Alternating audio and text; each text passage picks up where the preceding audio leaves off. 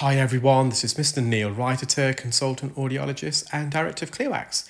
Thank you for joining me in this latest demonstration video of our recently developed WAXscope. And I have a really interesting case here. It's of a patient who reported severe otalgia and left-sided facial pain, and they booked in to have their ears examined, and they've got a very narrow canal. I'm just using the 4.25mm specular here. We have got a smaller one, a 3.5 as well, but I just wanted to dilate this ear a bit more. And you can see the patient's ear is completely full of dead skin, dead keratin. It's not really earwax. And if you continue to watch, kind of halfway down the ear canal, so the inferior aspect of the mid portion of your ear canal, there's a residual layer of dead epithelial layer of skin there, and I decided to remove that because I wanted to know what was underneath that. Sometimes when you get these layers of skin at the base of the ear canal, or even on the anterior posterior canal wall, but more so on the inferior canal wall, underneath that layer of skin, there's a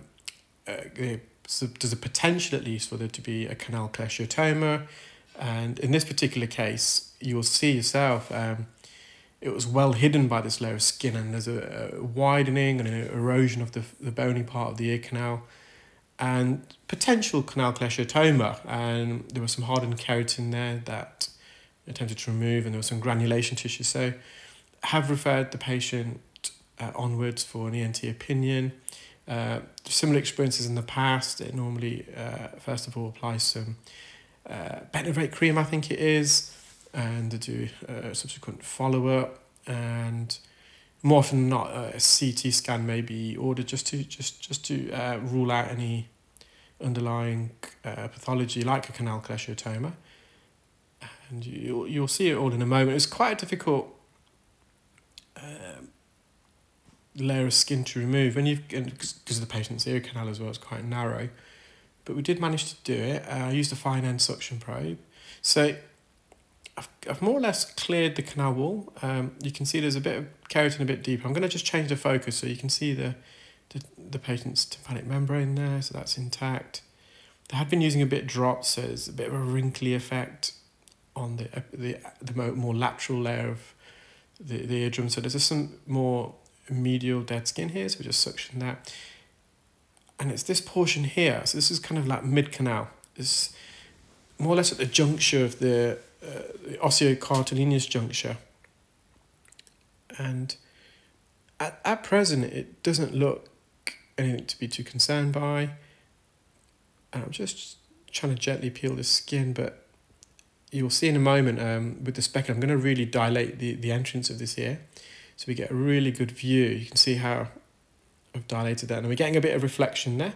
We did right at the beginning as well, so when you remove keratin skin, it's a very reflective surface, so you can see it's very simply, we just adjusted the brightness there, the exposure, and I'm going to slowly just peel away all this almost blankets of epithelial skin. It's quite a thick spongy layer.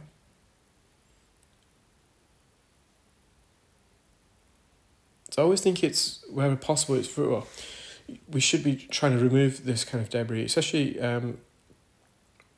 if it's more lateral. If it's a bit more medial, I can understand it can be a bit tricky sometimes, but we just don't know what's lurking underneath this. And as I said, in the worst case scenario, although canal cholesteatoma is extremely rare,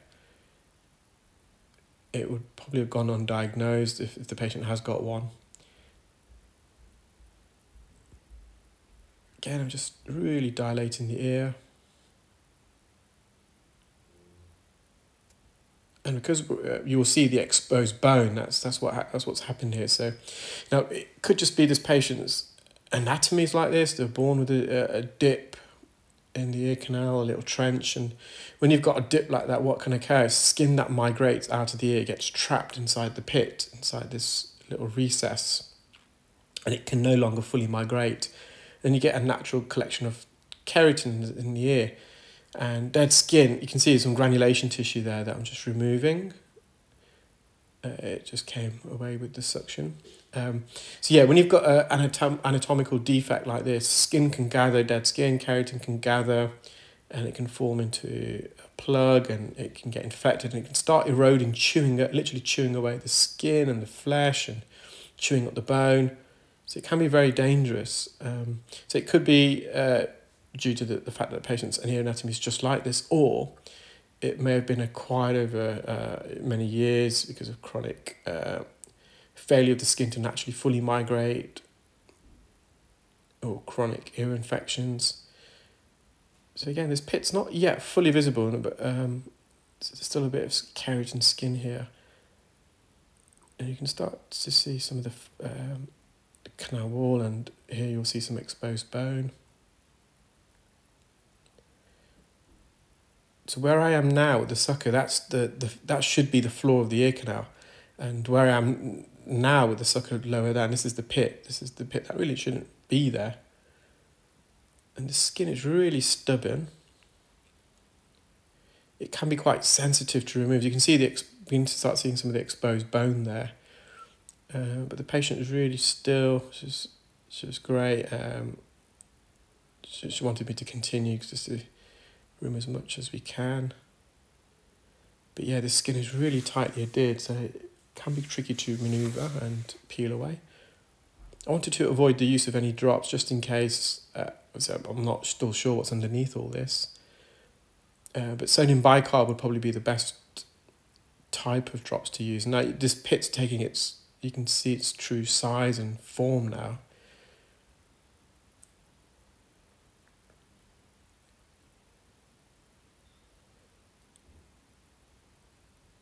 Again, just really dilating the ear open, just adjusting the focus. There was some embedded keratin, which it was like stone, it was rock solid. I think this is the bit which I wasn't fully able to remove. And if I had the audio on, you would have possibly even heard the ping there. It's just really rock solid, that. So that wasn't able to remove that today, but all the softer peel away skin and keratin I was.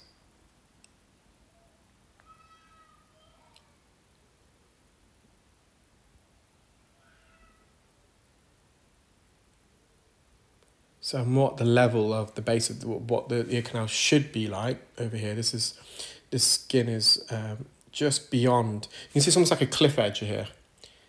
And this skin is on what should be the floor of the entire ear canal, and just below that you can see how it dips, and it's probably the best way to describe it. It is like a cliff edge. You can see some granulation tissue there forming. So granulation tissue is in response to trauma, and during the healing process we get a buildup of connective tissue, and that connective tissue then has its own blood supply, its own blood vessels, and you almost have like a rough surface with granulation tissue. It's red normally and bumpy. So I'm just trying to remove some of this dead skin that's not in the pit. This is actually on the floor of their what I assume is their normal ear, their already ear canal before any trauma and erosion's taking place, because it's just above the pit. So this is part of their normal ear canal. It's not been eroded here. It doesn't look like anyway. Again, it's a really tough layer of skin. So I'll just talk about the WAXscope. So the WAXscope should be available in the next 2, maybe 3 months. We're just ensuring it's a lot of quality control, and we're having the specular, our own specular. We've applied for a UK patent, so we're just finishing off all the tooling for it so we can injection mold these. We're going to have 4 different sizes: a 3.5mm, a 4.25, which is what I'm using at the moment, a 5mm, and a 5.75. And you can. This is probably where the WAXscope's more user-friendly than an endoscope, because although the view of the endoscope, in my opinion at least, is unrivaled. So our flagship product, the iClearScope endoscope, the view you ascertain from the endoscope, it's just stunning. It's uncomparable. You can see there again, I was just trying to remove that hardened keratin. It's rock solid though. But an endoscope does require a bit more skill to use because you have to dilate the ear and straighten the ear using the endoscope, as opposed to the WAXscope where you've got the speculum doing that for you. So it's definitely more user friendly. And I would say the view that we've managed to replicate with the WAXscope is I feel it's very impressive. Obviously, everyone will have their own opinion. That's why we're uploading the video, so you can see for yourself. You can see that exposed bone there, some granulation tissue.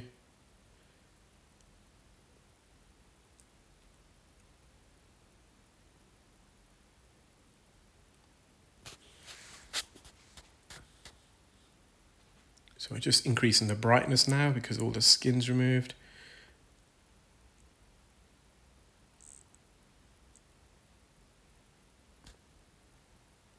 And this is just some dead skin on the anterior canal wall. I think I was getting a bit of clarinetting, so I did stop shortly, I think.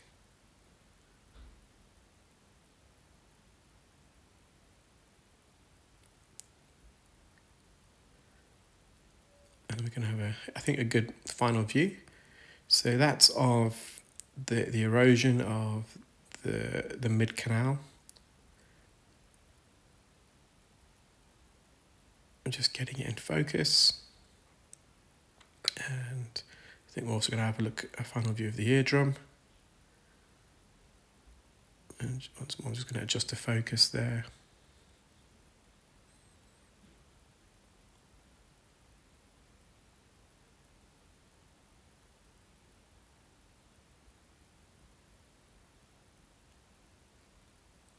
So we've instructed the patient to keep their ears dry. We don't want any water getting in there because that will just possibly exacerbate infection, and it can help induce infection. So this is their right ear.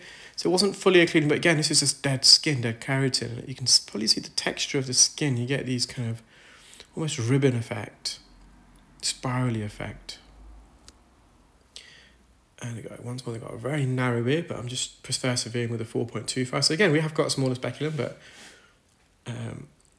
the cartilage was here. It wasn't it's a bit elastic. So although it was a narrow ear canal, we're still able to stretch and dilate it using our 4.25mm specular. So again, you can see I'm just going to stretch this back to the right. There's just some skin here. I'm just going to peel that away so I can get a good view of the eardrum, but I've removed the occluding dead skin and wax. So I'm just trying to peel this away slowly but surely. And it's more just to get a view of the eardrum. I'm not overly concerned about that residual skin. So just adjust the focus. You can see the eardrum there. Extremely clear. And in a moment, you're going to have that's all that dead skin removed from the patient's left ear. You can just see the consistency and the colour, the texture, the difference between skin and earwax. Well, I hope you enjoyed that video. And if you are interested in the WAXscope, please do email info@clearwax.co.uk. Thank you. Bye.